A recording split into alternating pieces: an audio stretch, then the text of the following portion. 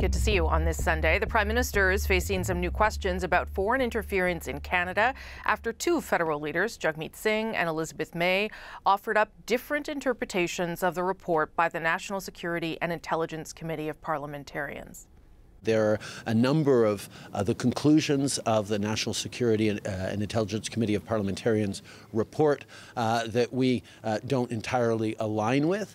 And that actually is demonstrated by the fact that, two party leaders, both Elizabeth May and Jagmeet Singh, who read that report in its entirety, come to differing conclusions on the interpretation of what it means.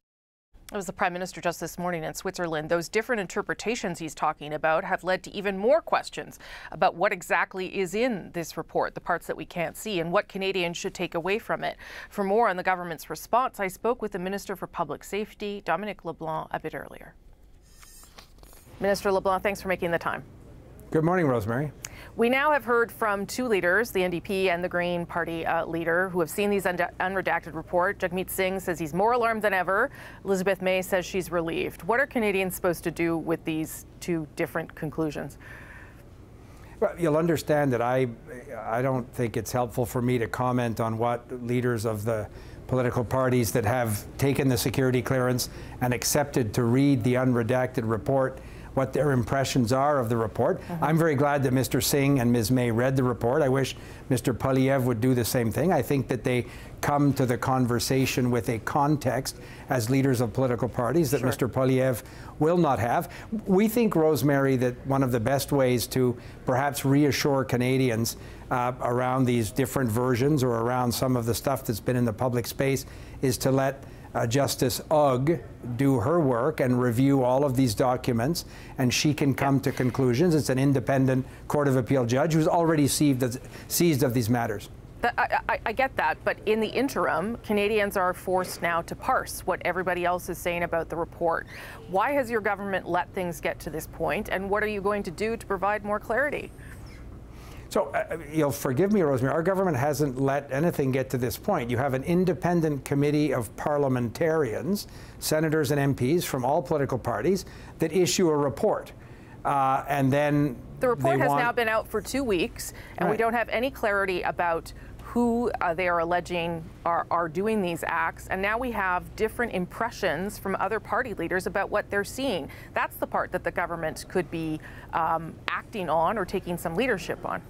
Yeah, we've taken leadership on the issue of foreign interference over many years, but we're not able by law to announce a series of names, and the opposition MPs, particularly the Conservatives, that pretend we can just get up and read a list of names and all the names on this supposed list would be equal one to the other. It's completely irresponsible and it's illegal. So there's a lot of simplification going on. I take the comments of Ms. May and Mr. Singh obviously very seriously. I too have read the unredacted version of the report, and I've read many CSIS intelligence documents in this area. I also know that the context is important. Some information changes over time as different information comes in.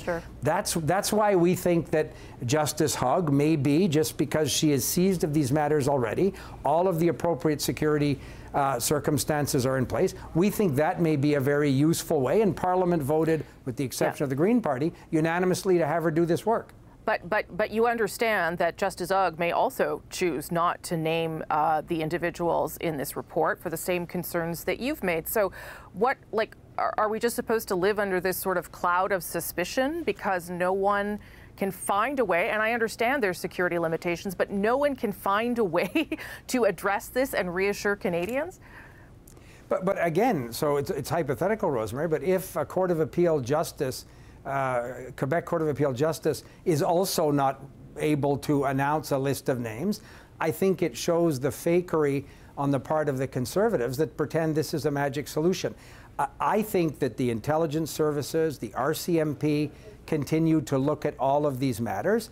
I have a lot of confidence that in cases that reach a certain threshold or that warrant that kind of intervention, they're perfectly able in their independent judgment to do this work.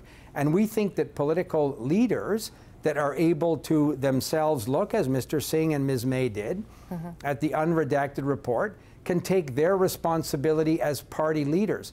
That's something that certainly the Liberal Party is always anxious to do, and I have a lot of confidence in the processes that are in place. But no other democracy stands up and reads a list of names of people who show up in intelligence reports. I understand that, and I totally get that, and I think Canadians probably too. But surely there must be something else that can be done to sort of reassure people about what we are dealing with, so that they know that the people who are elected officials on Parliament Hill are not suspect. Surely there's some middle ground here, another process that we could examine or that the government could come up with. Is that not your responsibility?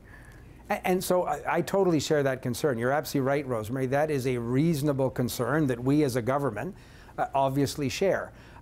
We think that the intelligence services and the RCMP can do a significant work in this regard.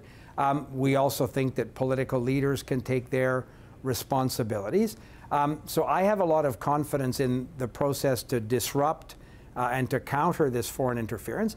But another thing, so just this week, this past week, Rosemary, a number of caucuses were briefed by officials of CSIS, of the Security and Intelligence Services, and the Sergeant-at-Arms about exactly what constitutes foreign interference, how they cannot be unwittingly perhaps drawn into what may turn out to be a circumstance of foreign interference. So parliamentarians, MPs and senators also have an obligation, as does the government, to make available to them the best advice possible so they can protect themselves from what is a circumstance taking place in Western democracies. I had a conversation with the U.S. Homeland Security Secretary about exactly this context in the United States 2 weeks ago.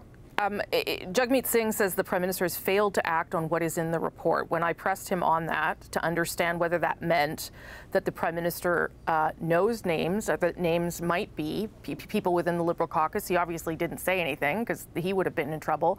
But is there something that the Prime Minister should be acting on based on what is in this report that he hasn't acted on?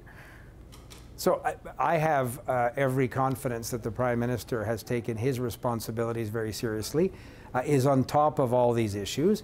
As I said, Rosemary, our government is the only government that has put in place any measures to detect and disrupt foreign interference, which CSIS has said started over 11 years ago when Mr. Poilievre, strangely enough, was minister responsible for democratic institutions. So the Conservatives, frankly, come to the conversation quite late. Our government has continued to strengthen and evolve the measures. The Hogg report and the National Security and Intelligence Committee of Parliamentarians report, frankly, give us also additional advice on how we can strengthen these measures, and that's the work we're going to continue to do as well. Well, let me ask you one question about some of that part of it, and that is the Bill C-70, the Foreign Agent Registry, and has other changes as well. There are some concerns, as you know, by civil society groups that maybe now you're moving too quickly to try and get this into place before the next election. What do you say to those who think that maybe there's not enough scrutiny being done on the bill? So obviously, we think that the legislation that passed the House of Commons last week with unanimous support strikes the right balance in terms of giving intelligence services the tools they need in a digital communications world to do their work. The foreign influence transparency registry is an important thing that other parties have called for a number of years. Sure. So we think Parliament came together in a very important way. It was a nonpartisan effort.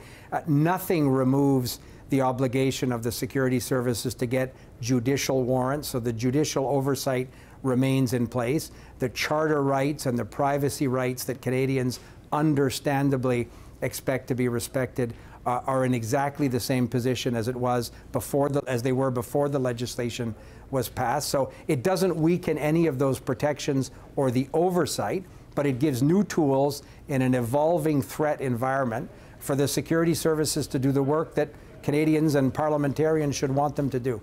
Okay, Minister LeBlanc, we'll leave it there. Thank you for your time. Have a great weekend, Rosemary. Thank you.